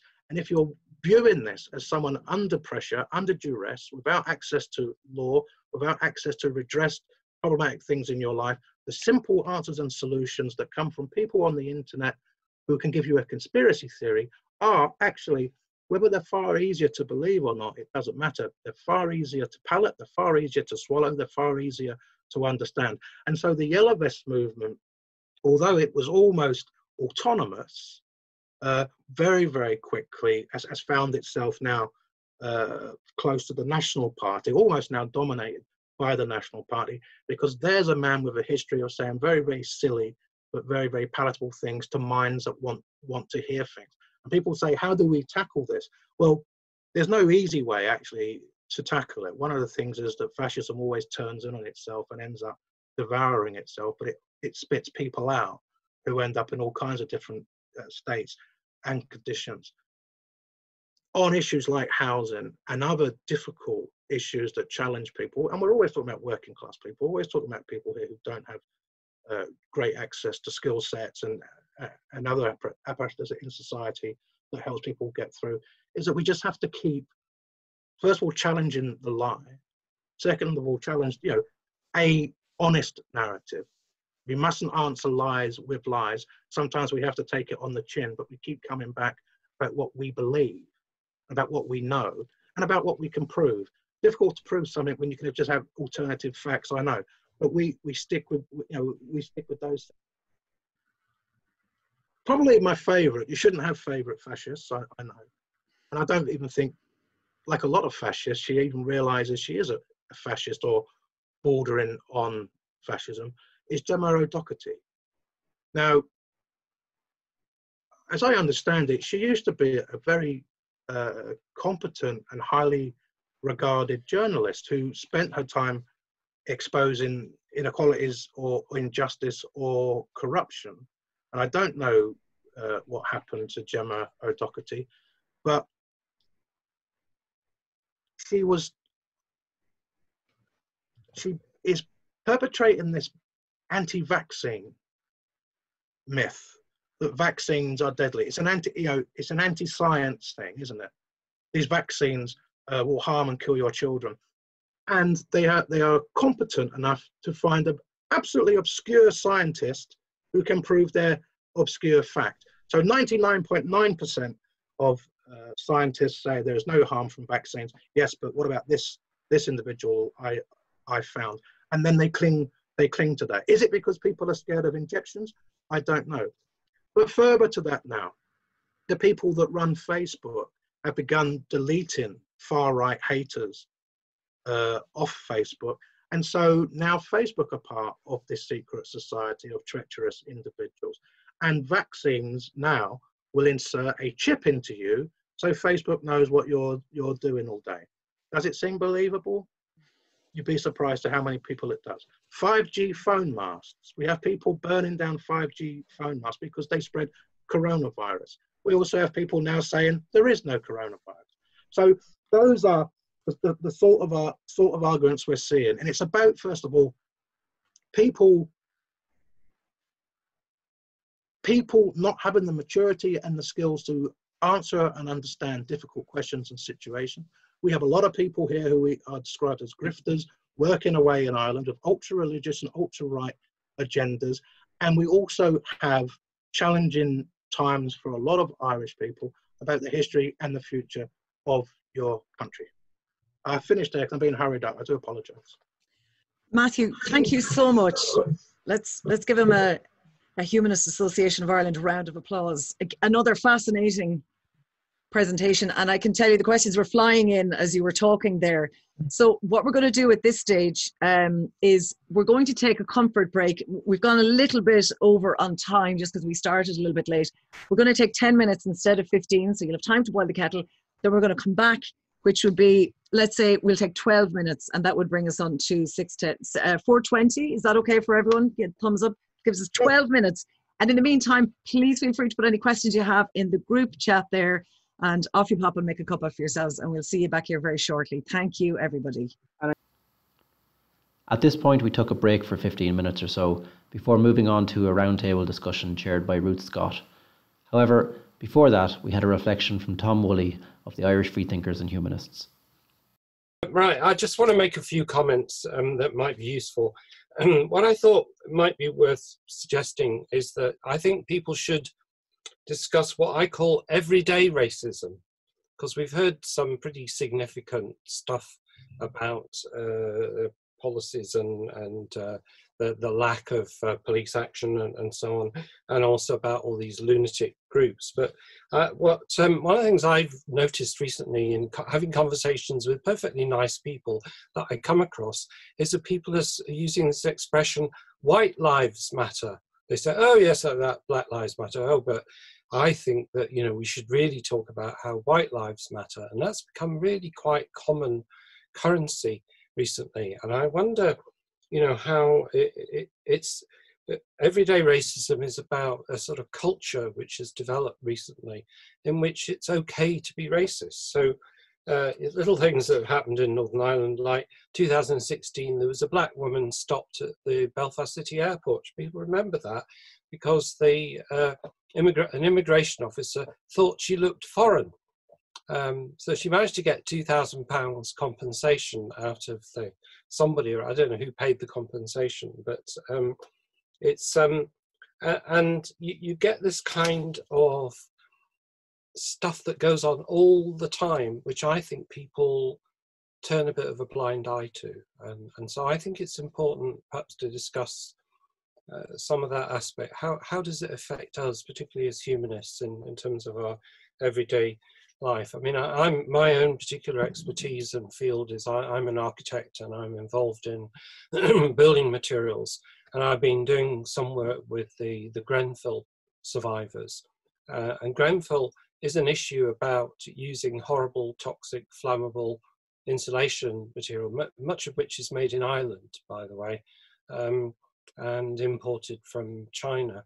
But it's not just about the technical issues, the insulation, it's the racist way in which the people who died and were treated following Grenfell has been treated by the system. So a leading company which is particularly big in Ireland is being sued by the Grenfell survivors because they tried to say it wasn't their insulation that burned on Grenfell, it was the fault of the people themselves in the flats and how they live their lives. Now that is what I call everyday racism. It's like, it's not obviously racist. You can listen to it and you think, oh yes, white lives matter. So I think that's one of the things I feel people should discuss is what are the sorts of things that go on a sort of day-to-day basis, and how can we challenge it? And of course, because I live in Northern Ireland, the other thing is the fact that sectarianism provides a wonderful breeding ground for racism. and I certainly come across that quite a lot. So those are just a few thoughts, maybe to get a discussion going. So I hope that was useful. Certainly was. Thank you very much for that, Tom. And again, oh, and I forgot to say, I've got my Rock Against Racism badge on here. This is to prove that I was out there in the streets with Billy Bragg a long time ago in London. Oh, brilliant, brilliant. Thank you so much, Tom. And it's funny, we'll start the round table discussion now. It's funny, I was just looking at my emails there, and I've signed up to the American Humanist Organization, and I just saw an email this second saying they're calling on all the American humanists, saying, can you add your voice today by calling your senators and demanding they don't appoint Judge Barrett to the Supreme Court as Ruth Bader Ginsburg's replacement, the point being that she's crossed the line of separation of church and state. And actually, Eamon, maybe do you want to mention the upcoming event with the American humanists? It might be a good time to drop it in here. Yeah, I guess with that in mind, thanks, Ruth. Just a date for the diary for everybody on Tuesday, November the 10th. Our national level, so to speak, Humanist Association meeting via Zoom, of course, as is necessary, will feature two special guests. The first is Carrie Shaw, who is the coordinator of the Fairfield, Connecticut Humanist Association, and Royce Beckhardt, who is the chief executive of the American Humanist Association. So they're going to be on with us on Tuesday, November 10th. Those of you following the American election might know that that's exactly 1 week after the presidential election. So the main bulk of the conversation will surround the results of that election, whatever that happens to be, and what are the implications for humanists and secularists in America post, well, I'm sure most people in the virtual room here will be keeping their fingers crossed. Post-Trump will be the theme, but you know, who knows? There are a lot of possible outcomes, including an uncertain result. So, well, Eamon, I want to say that I'm delighted we're having the Americans to see a different point of view. And of course, I would like to vote 100 times for Biden, but I'm restricted because my vote comes in the post. And as Donald Trump does not know, the post is sacrosanct. And in 52 years, I've never missed an election. So I think that's a good record for the U.S. Post. Thank you, Francesca. And what's more, if you were to vote several times, we'd have to report you for voter fraud. So thank you for that. A reminder that at this stage, we're going to welcome back our two phenomenal speakers today. We have Salome Mbugua, Dr. Salome Mbugua, and we have from Hope Not Hate, Matthew Collins. So we're delighted to welcome you back again to our round table. Look, I'm going to start with, there's been a lot of great questions coming in on the side, and feel free to add in any questions at any point. It certainly seems easier than maybe opening up 55 microphones at the one time. Barbara, Eilish, Roseanne, a lot of people have asked the question for Matthew directly, so if it's okay to start with you. How did you come to join the British National Party? And then equally, people wondering what was the reason that your stance changed? What was there a support that helped you turn away from fascism? Oh, you're muted there, Matthew. Can you unmute yourself there, Matthew? Yeah. It's an old book, but you can still buy it, and I get 22 pence from Amazon, so I could probably get a pint out of all of you if you all bought a copy.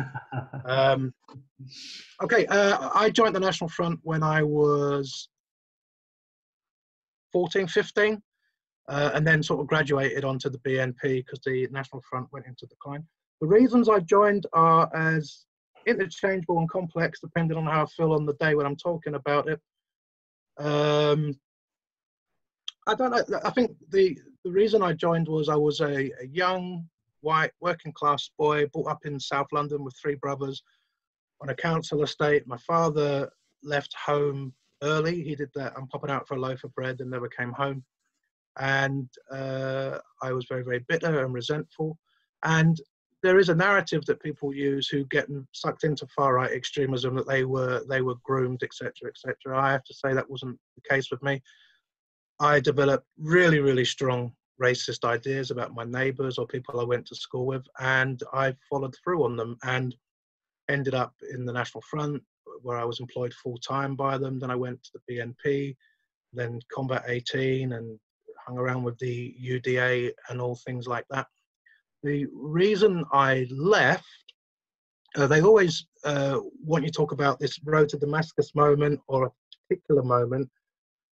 The one that we always talk about, and I think it was pivotal, but it wasn't the only particular thing, was there was we attacked a meeting in 1989 or 1990, I'm getting old, I can't remember, where we really did quite extreme violence to people. I'd been involved in punch-ups and had been involved in tear-ups. But having witnessed that, with people, such innocence, I think 17 people were hospitalized after it. I remember a woman jumped through a window onto the pavement outside to escape it. I just began to think I'm probably on the wrong side. And I'd often wondered, other than like the really extreme racism, which I held and I carried extreme racist views, other than that, would I have been on the other side? I also saw very much when I was very young and growing up. I also saw I sort of felt, because I was poor and I was white, that I was excluded from a lot of things. And to be honest, I saw some of like the anti-racist work, or how I interpreted it, that was being done in schools tackling racism. I always felt that was an affront, and I always felt it excluded white people. So I had a considerable amount of issues, basically being white and poor and a little bit stupid. And I think, again, having, I drew conclusions about society and life and how I lived and where I fitted in with it that were wrong and went unchallenged, certainly not competently challenged. And then as I moved through it and saw all the things that happened, just a number of things began to unravel. I developed a wanderlust. I wanted to go and travel. I wanted to see the world, and I just gradually grew out of it. And getting a girlfriend helped. I've got to be honest, that really helped. But just generally, I think now I passed through it. I experienced really, really bad hatred about people I didn't know and didn't know anything about. And then I moved through it. I saw everything. I experienced everything there was to experience about racism and hatred and Nazism and fascism. And then I came out the other end, and I just thought that wasn't very nice and that wasn't very pleasant. And I often wish I hadn't have personally experienced it, but I did. And that's the short answer to it. And that's the pop psychology. My missus is training to be a psychologist that she often uses on me. Thank you, Matthew. I'm wondering, is that what you talked about there, would you see that reflected in many of your, let's call them, former fascist friends, colleagues? Yeah, I think so. I think the nature of fascism has changed in Britain as well. It had a period of extreme popularity, a million votes in 2009. 1 million people voted for a political party that basically, in its manifesto, wanted to deport people who were non-white, that wanted to set up work camps, that didn't believe that said that they were going to remove Holocaust education because Holocaust was a lie. So that, the nature of people who've been sucked into it has changed drastically. I joined far right when it was tiny, minuscule, insecure, but that didn't mean for one moment Britain was a non-racist society by any stretch of the imagination.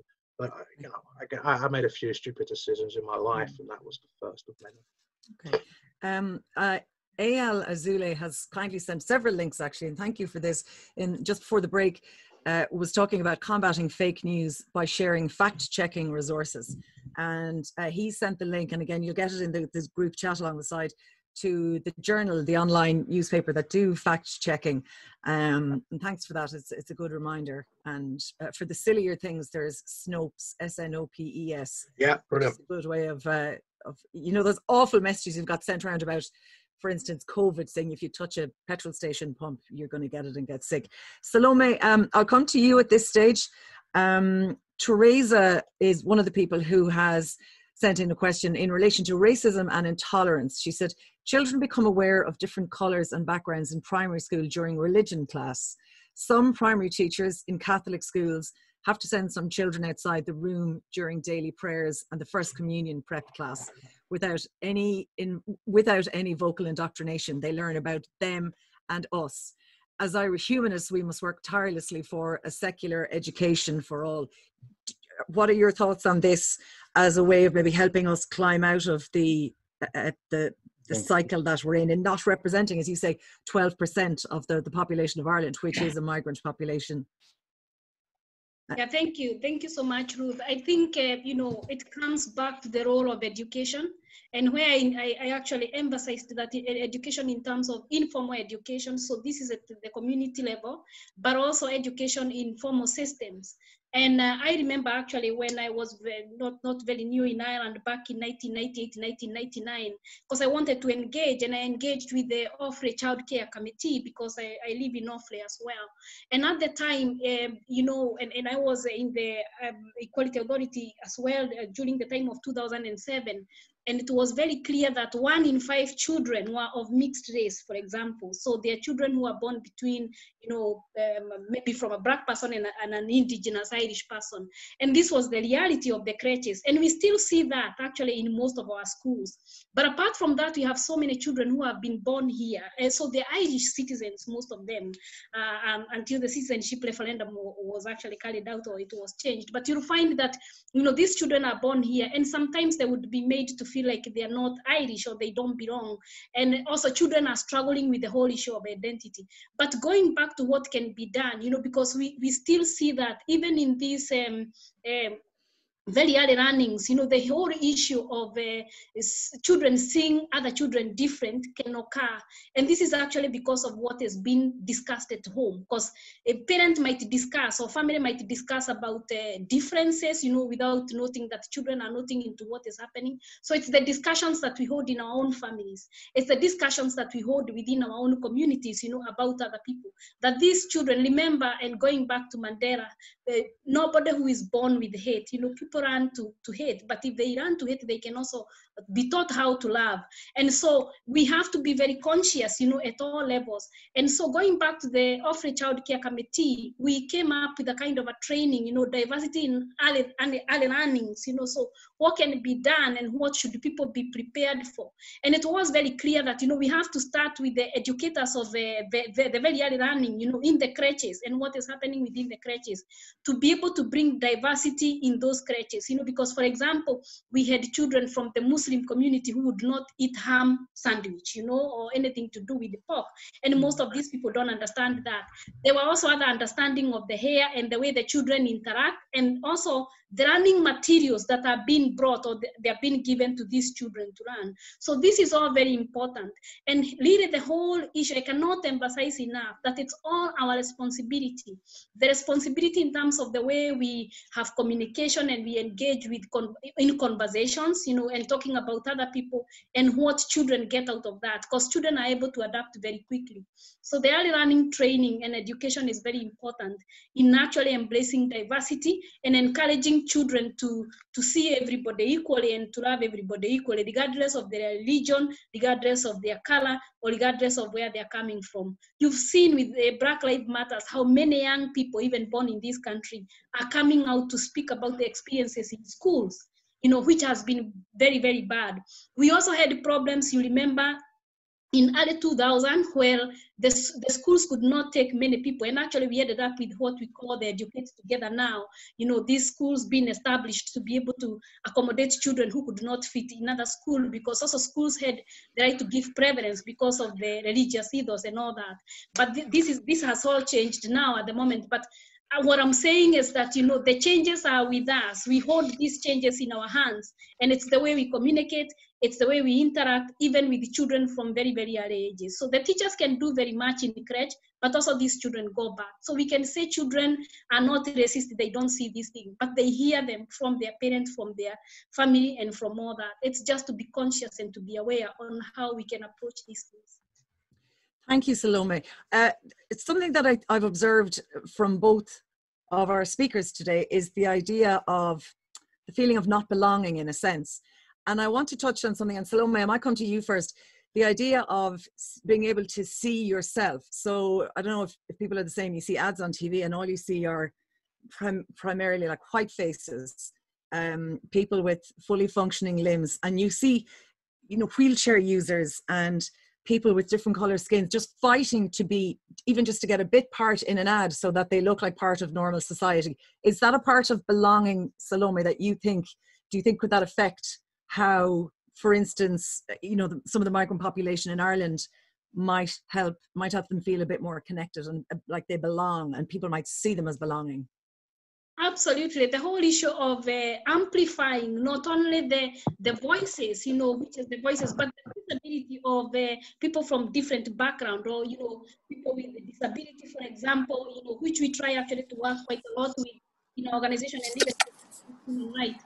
That this visibility is very important, you know, in all the areas of life and where we are. So, like, if people come to this meeting and they can't be able to identify with anybody, if somebody go to seek for support or services and they're not able to identify with that services, it may not, that services may actually not have, let's say if somebody's coming to seek domestic violence support and it's an Irish Red NGO, if they feel that even what they see around the pictures and everything that is within that doesn't actually relate to them, they would feel actually that they don't belong. But people are also made not to belong many times, you know, and Mario mentioned it actually when he was talking about the fascist and all that, you know, the way you are made to feel, you know, either it's through Facebook, it's all through this or social media, people don't see them like that. This year, it's quite interesting because I wanted to become a senator. And for me, it's actually to be able to change policies and to work at policies at that very high level. I want to see that. But also people who reaches to that stage, they are role model for the rest of the community. So if you actually end up, you know, being in the media and being involved in advertising or in any sector, you actually give a reflection to somebody else to identify with you and to want to interact with you. It also set it as a role model that if Salome is able to do it, we can be able to do it. So it actually motivates people. It helps them to improve their self-esteem and also the sense of belonging. So at the moment, many people don't feel like they belong because they don't identify with what is happening in all public sectors. You know, you go to meetings and even when you raise a point or you say anything, nobody actually to support you. So it's really helping these people, amplifying their voices, like I'm saying, but also their feasibility in terms of their representation and participation at the same time. Thank you, Salome. Matthew, I'll come to you as well. It's hard to imagine the idea of white men not feeling like they belong, but there's got to be some lack of connectivity. I'm not suggesting we should suddenly have fascists in TV ads for things, but the question has been asked about, and you're muted there as well, the question has been asked in the questions on the side about how do we understand fascists? Do we need to have empathy for them in order to try and understand? Right. Well, we just go, we shouldn't understand the fascists, but we have to understand the conditions by which they're attracted to it, the way that they're influenced by it, and also how do we tackle the circumstances by which it, you know, fascism becomes attractive to people. I think we spoke about there's a lot of people now with more time on their hands to look for these, looking for answers for things. I think we have to try and occupy some of those spaces with truth or with reason. But I think we shouldn't ever get into a position where we think a fascist has something we need to hear or a fascist has something we want to hear. Okay. We have to quarantine fascism. It is a disease. Okay. Tia, who's Ayal's wife, said, thank you for sending this in. Tia says, I went to a Catholic primary school in South Africa. The problem with not sending non-Catholics out of the classroom during prayers is that if they stay, they and their parents are likely to feel that they're being indoctrinated against their will. The only real answer is to ban religious schools, make all religious activities optional as extramural activities like piano or chess. Eilish has given me the biggest thumbs up there with that. Yeah, thank you for sending that in to you. That's a really interesting insight. Salome, do you think could that have an impact? Do you feel that religion has an effect on the kids in school in terms of racism towards them? I think it's quite challenging, you know, to talk about, you know, the schools and all that. And you'll find that, you know, the way the setup in Ireland has been, you know, it's very, very different, because the majority of Ireland, let's say, it comes from the, you know, the Catholic religion.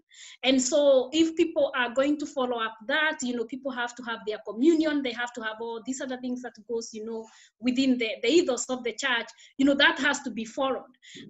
But you will find that, you know, most of the children now, when they go to the schools, and they have to be out of the classes when the education for, or preparations for the first communions are happening, they feel left out. I think, I don't know what can be done in that, but because the diversity have changed, although still majority of the people would be within the very highest percentage of that, to make it actually work better and to ensure that children feel not left out. We've had actually, for example, the same schools during Christmas time preparing plays and making a Muslim child, you know, a Jesus or something like that. You know, it's the way you explain that what I want to mean. It's the way you explain to the people who are involved. It's the way you carry on as a school, as an education institute. But I agree, we do not actually have to be dominated by one religion, you know, dictating, you know, the ethos of the school and the principles of the school. I think with the changes that are happening in Ireland, it will be very important to review this and make, you know, the system more inclusive and not favoring one religion over the other, because as we move by, you know, this is going to change, and we will have maybe a majority of people coming from other religions and all that. You'll find that also as well, that, you know, we have a lot of evangelical churches now in Ireland. Actually, there are many of them. You know, you see people hiring halls, you know, to be able to have their faith expressed and all that, you know, because the diversity have changed. And so if this diversity has changed, it should be the same with what is happening in schools and what is happening everywhere. Thank you, Salome. Just a couple of comments that have been made. Dara Hogan has said, schedule religious education as the optional last school subject every afternoon. Don't stand near the door in case you're trampled by departing children. Tom White says, the greatest gift I can give anyone is to recognize and engage with their humanity. Roseanne has replied to Tia, saying, I think you're preaching to the choir here. A properly secular education system in Ireland would be a dream. And I know that Catherine O'Brien, and apologies if there are other people, she's just one I know, this seems to be like a driving force in her. So I see her nodding there. So she's a fabulous woman in that regard. Let me see as well. Barry O'Mahony says, in relation to Teresa, he says, sorry, I'm flicking between here. Barry says, Teresa, if the culture of othering people who are different is changed, we will see each other as human, not of religion or colour or nation.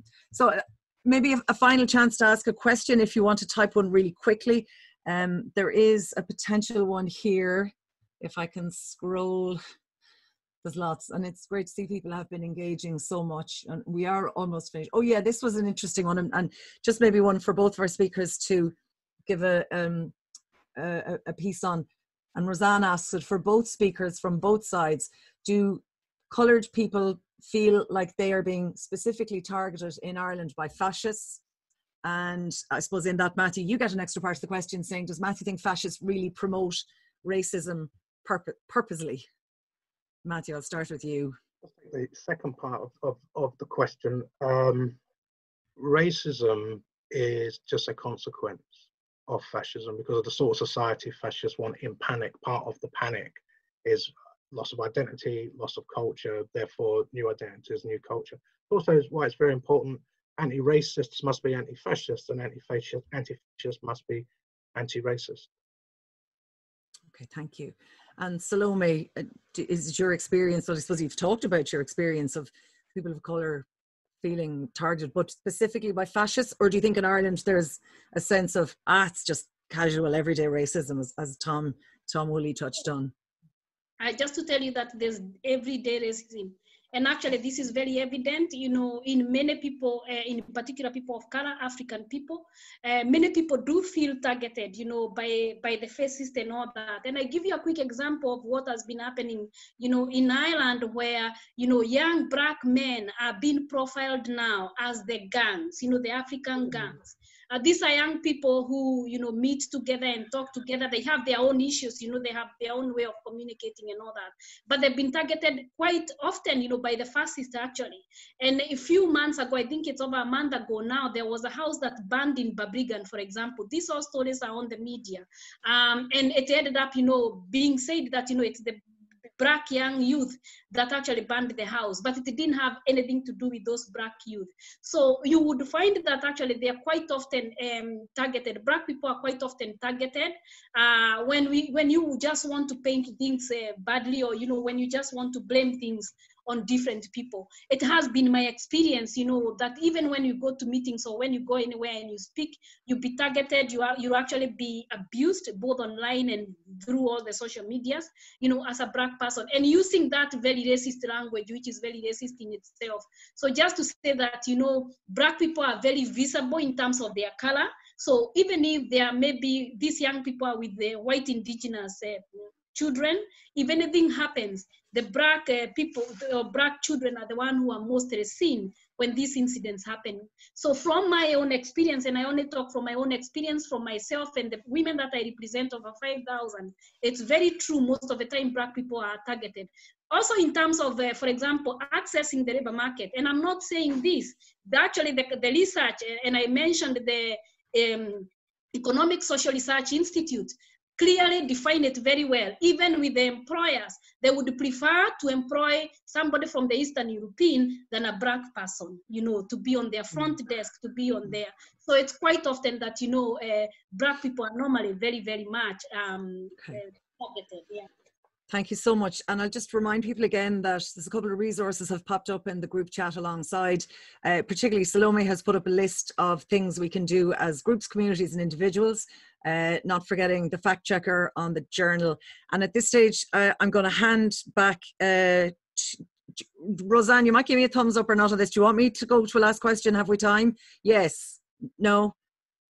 Eamon, are you okay to hang on for another couple of minutes? Okay, so I saw one here that came from AB. Matthew mentioned that fascism stems from the marginalised to a degree, but would he not agree that fascism can begin and be shaped by the higher echelons of society and religious factions created to test society and create these forms of division? He says this is very endemic of what has happened in the north, for example, via plantation/secular communities. Yeah, fascism is top down, and it's looking for bottom. It's top down.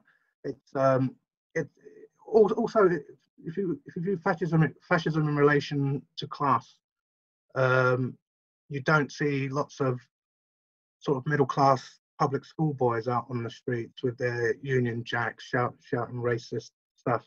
But it doesn't mean, of course, that those people don't agree with the ideas behind it, even if they don't like the sort of coarse language.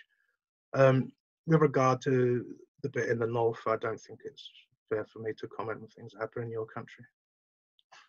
Okay, thank you so much, Matthew. One last comment, and then I'm handing to Eamon. AL, who has, thank you so much, you've sent in so many great comments. Does everyone agree this is a wonderful quote, that this wonderful quote needs a terminology update? The only thing necessary for the triumph of evil is for good people to do nothing. So with that thought, Eamon, I will hand back to you to do all the thanks and the farewells. Thanks a million, Ruth. I've got to go. I'm on date night. Oh, well, in that case, I'll begin with this. Thank you so much, Matthew and Salome. I was going to leave you to the end, but to our speakers who gave us a great presentation. We're so high in detail and for answering our questions as well. We really appreciate you giving up our Saturdays. I think a big round of Zoom applause from everybody is appropriate. Thanks, Matthew. And wish me luck. Salome too. As well, thank you everybody for attending for what is a very unusual summer school, but the first ever virtual All Ireland Humanist Conference this evening. Hopefully you've enjoyed it as much as I have, and thank you all as well for participating so fully in the discussion in the chat function and for giving your questions. We really appreciate everybody who's given their time to this event this evening. To Aidan, our chair of the HEI, for giving the opening address, to Tom Woolley of the Irish Freethinkers for giving his reflection just before the discussion began, especially to Scott for so ably moderating the discussion and adding so much flair to it as well. And as well, of course, the organisers, Brian McClinton, Mary O'Mahony, Bob Rees, Roger Kelly, Dara Hogan, Mairead Doyle, Barry O'Mahony, and of course Roseanne Riley as well, for all the efforts put into putting today together. It's been a great afternoon, I'm sure you'll all agree. I think a big round of applause are appropriate for those people involved. And just a reminder that the date for what should have been the 2020 Humanist Conference is now going to be in 2021. So keep the weekend of May 7th and 8th free. We're aiming to be at the Imperial Hotel in Cork, and fingers crossed circumstances allow it, and we can once again meet up in person for a celebration, an all-Ireland celebration of humanism. So thanks very much, everybody. And thank you, Eamon, as well, because you were very much involved as well. So thank you. Bye-bye, thank you, everybody.